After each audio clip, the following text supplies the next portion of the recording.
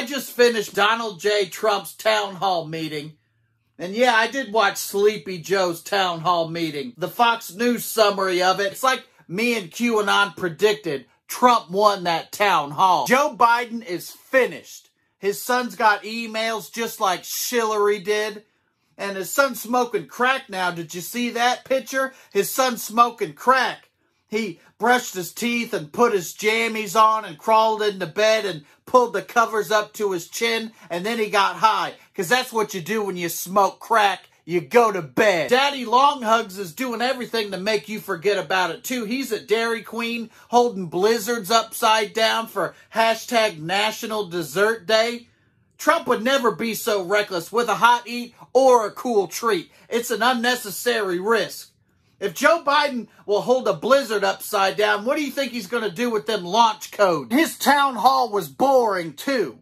Long, thought-out answers and complete sentences where he actually answered the question. I don't think so. I need a president who talks in sound bites, and when he's asked about the shitty things his supporters do, he'll say, oh, I don't know anything about that, but let me tell you about Antifa. It's like really bad improv. Something you make out of Play-Doh. Antifa. Name a restaurant you find in the mall. Antifa. The only appropriate response to the question, do you condemn white supremacy? I don't know anything about that, but let me tell you about Antifa. Biden's answers were like when you read an article on your phone and it takes more than 2 thumb swipes to get through it. Boring. 1 swipe, news. 2 swipes, news. 3 swipes, snooze. It's like when you smoke crack. Joe Biden is so desperate, he'll do anything at this point. Probably be skateboarding, drinking cranberry juice, and listening to Fleetwood Mac, but it ain't gonna matter.